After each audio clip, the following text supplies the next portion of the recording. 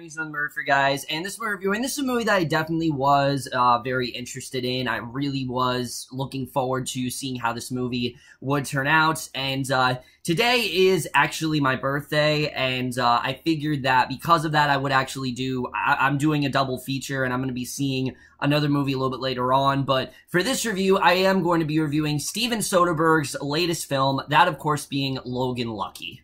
So Logan Lucky is essentially about, there is this curse, basically that has kind of scared the Logans for years, where they kind of are in these dead-end jobs that aren't really going anywhere. And when Channing Tatum's character, when his character is suddenly fired from his job, he kind of gets the chance to maybe make something of himself, and him and his brother decide to kind of start off this elaborate heist scheme, and they get they can't do without Daniel Craig's character Joe Bane, and that's really all I'm gonna say. So Logan Lucky, guys, like I said, I was definitely really interested in seeing how this movie would turn out for a couple of reasons. One, Steven Soderbergh, I think, is a very competent director. I mean, he has done some fantastic stuff, whether it been his incredible, immaculate work on The Knick. I mean, his work on that was just phenomenal. He did such a great job on that show. I definitely do miss it, but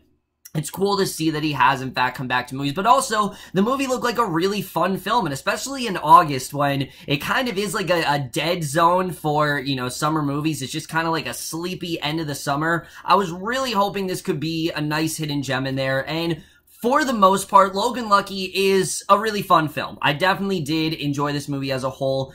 Is it perfect? No, it actually does have quite a few problems, more than I was expecting, but I definitely did overall have a fun time with this movie. But let's just get into this movie, starting off with the cast. And with a film like this, this was probably the thing I was most looking forward to, was the cast here. The cast of this movie is fantastic. There really isn't a single actor here that I thought gave a bad performance, and I really think everyone did a great job. First of all, let's talk about Channing Tatum's character, Jimmy Logan. I really liked his character. He's the family man in this movie, and he's got this job, and I thought definitely he did a really good job here. I really did like his character. And I thought his bonding with Adam Driver's character especially, who in my opinion is the most interesting character of the entire movie, him and Clyde and Jimmy actually had really great chemistry. They really worked well, as you could tell these two were in fact brothers, and there's a bit of a rivalry going on between these two. I don't really want to say much about it, but there's an interesting thing going on with the two of them, and I definitely really did enjoy seeing it, and these two just looked like they were having such a blast in this movie. They both did a fantastic job, and I really did love their characters throughout the film. But easily the scene stealer of this entire film is Daniel Craig as Joe Bang, who I love that they're introducing Daniel Craig as Joe Bang, because this might be the first movie that Daniel Craig's done where he doesn't do his, traditional British accents, and thank God for it, because he absolutely kills it in this role. Joe Bang is this convict, and he is very good at his job. He has these really unconventional ways of pulling off heists and things like that, and he just had some fantastic one-liners in the movie. He was really fun to watch, and I thought he definitely did do a really great job here, and it doesn't take too long for him to get into the story. I thought it was going to be a while before he actually did get involved, but he actually is in it pretty much from not even 20 minutes. I believe it was like 15 minutes in the movie. We're already into his stuff. He did a really great job. I really loved his character. He was so entertaining, so fun to watch, and definitely he's one of the best parts of this movie, without a doubt. And then the rest of the cast, I thought overall did a really good job. Riley Coe is really good for what she does here. I definitely did like her performance. Seth MacFarlane, believe it or not, is in this movie. He's completely unrecognizable, and I'm not going to say much about his role, but he was absolutely hilarious. I mean, every time he came on, I just started gut-busting of laughter. I mean, everyone says that Seth MacFarlane kind of does the same thing. Well, let me tell you, you really have not seen Seth MacFarlane quite like you have in this movie. He was pretty damn great in this movie. I really did like his role here. And then, whoever played Channing Tatum's daughter, I really liked her. I thought she honestly did a really good job. I really loved her role in this movie. Sometimes kid actors, they can be very iffy in films, but not this time. I actually really liked his daughter in the movie. I thought their bond was actually really sweet, and She definitely had some really fun lines, but as a whole, the cast is fantastic. There's really not anyone here that I didn't like. I thought, honestly, everyone did a really good job, and there really wasn't anyone that I wasn't impressed with. So now let's get into the directing and the writing, because here's where I start to have some more of the problems. The directing here is fine. You know, for the first 2 acts of the movie, it really doesn't take itself too seriously. It's just kind of a fun heist film, and I was completely fine with that. I was fine that it was actually just trying to be this fun heist film, and when it does that, it succeeds pretty well. I mean, I had a lot of fun, definitely. There were a lot of really entertaining scenes in this movie, and that's what it seemed like this movie was trying to do. That is until the 3rd act. The 3rd act, it tries to add a little bit more emotional stakes to this movie, and let's talk about that, because the main thing that really does hold this movie back for me is the writing. Like I said, the plot is pretty basic. It's just them trying to pull off this heist and, you know, trying to steal money basically from this, like, you know, race car sort of thing, which, again, there's a lot of steps towards that.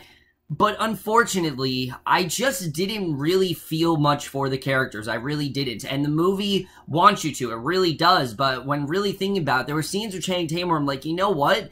I really don't know a ton about his character, so when certain things are happening with him, I didn't feel emotionally invested. I didn't really feel, you know, really that connected to these characters as the movie really wanted me to. They were fine characters, they weren't bad, but I just felt they were a little bit underwritten. Adam Driver's character, for me, is really the only character that had some genuinely really good emotional stakes. He's got a good scene in the movie.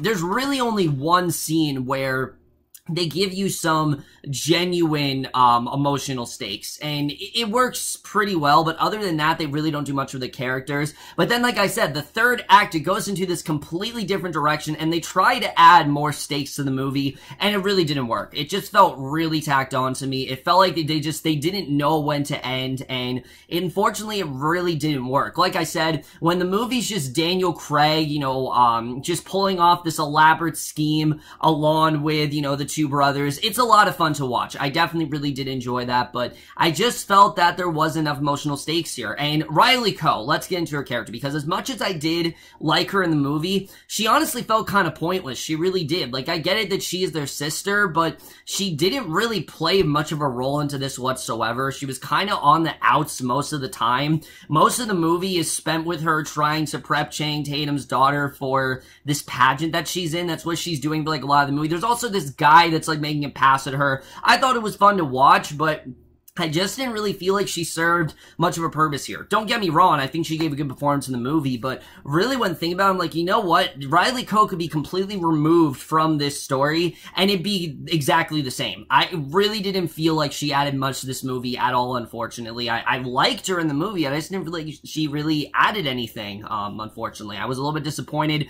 Seth MacFarlane, as much as I did enjoy him, he was really underused in this movie. I felt like they could have used him a lot more, and there really isn't like an antagonist in this movie or anything, and it seemed like they were setting him up to be the antagonist, and they don't really do much with his character. He's in like maybe 3 scenes throughout the movie, and again, he's a lot of fun to watch, but they don't really do a ton with him, and you know, after a certain point, you don't really think... I honestly forgot that he was in the movie. I really did, because they don't show him again till, like, much later into the film, and at that point, you just don't exactly care that much about his character. The movie wants you to, but I just didn't, and I was not as into his character as I wanted to.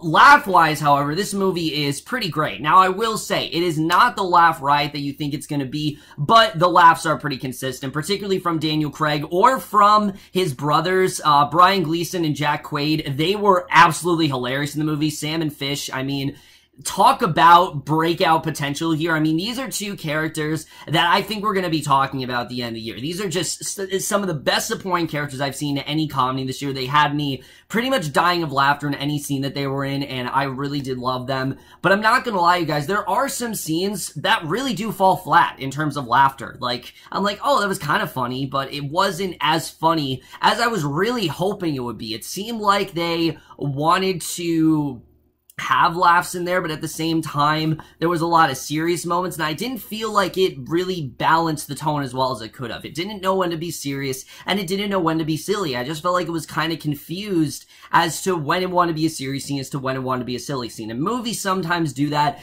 This, unfortunately, is one of those films. So, again, the writing for me just wasn't as consistent as it could have been. I liked the overall story. I thought there were some really funny moments in there, and believe me, there are some hilarious scenes, particularly one involving prison and Game of Thrones. I'm not going to say much more than that, but it's easily one of the funniest scenes in the entire movie. I mean, I was dying of laughter in that scene. I thought there was some really funny stuff going on there, and I definitely really did enjoy it. The cinematography here, I definitely really thought was good. I thought Peter Andrews did a really good job with the cinematography. I definitely really did enjoy it overall. And by the way, Peter Andrews is actually a pseudonym for Steven Soderbergh. It's, you know, pretty much all of the writing, the directing. Steven Soderbergh pretty much did everything in this movie, and he did a really good job with the cinematography. It's very basic, surprisingly, and, you know, this Steven Soderbergh we're talking about, he always does these, like, incredible shots, and the movie's well shot, definitely, but it's not the amazing cinematography you're used to from him. I thought he did a good job, but I just thought the cinematography was a little bit basic. It really was. Not bad, just a little basic than I was expecting it to be. I thought the editing here, like I said, the editing really did go on a bit too long, especially towards the end of the movie. It just seemed like they didn't know when to end it. Like, there was a point where I thought the movie was going to end, and then it keeps going for like 20 more minutes. I'm like, all right, I just don't care anymore. End already. And it really did bother me in the end. Again, I really did enjoy the second act of this movie. It took a while for this movie to get going. It really did for me. It wasn't until they met Daniel Craig that I then got into the movie. But then the third act happened, and after a while, it just kind of kept going and going and going, and I really wasn't a huge fan of it, and I really thought the movie should just end it already, and it just seemed like they didn't know when to quit here. Also, at the end of the movie, they tried to set the movie up for a sequel, and it really felt very forced to me. I did not really think it worked at all. I thought it was interesting where they went, but again, the movie just kept going on and on and on, and the character especially, I just really didn't care about. Like I said, there's a character they introduced in the third act of the movie, and she just felt so out of place here. I didn't understand what the point of it was, and it seems like the movie, you know, I just don't think there's really much more you can do with the story. We got pretty much all we can out of the story, and I just don't feel that we really need it. I feel like it kind of just, you know, ran its course. We don't really need it. Overall, guys, Logan Lucky is a fun movie. I definitely did have a good time with it. Is it as good as I really want it to be? No. Is it the laugh ride that the trailers made out to be? No. But it's a fun, you know, hour and 50-something minutes. I definitely did have a fun time with it. Like I said, at least for the first hour and 30 minutes, I definitely did enjoy Logan Lucky. It's just as it went on, I thought it got a little bit, it just went on a little bit too long, in my opinion. The characters aren't as interesting as I thought they could have been. But as a whole, guys, I definitely did enjoy Logan Lucky overall. And I am going to give Logan Lucky a B. So overall, guys, we reviewed Logan Lucky. Let me know what you guys thought of the movie overall. Loved your thoughts in it. Like I said, I will be back a little bit later to review another movie that I will be seeing. Not going to tell you guys what it is yet. You guys can probably figure out what it is, but that's it for my review. Hope you guys enjoyed. We'll see you guys in my next video, and we'll see you guys for that. Okay, bye.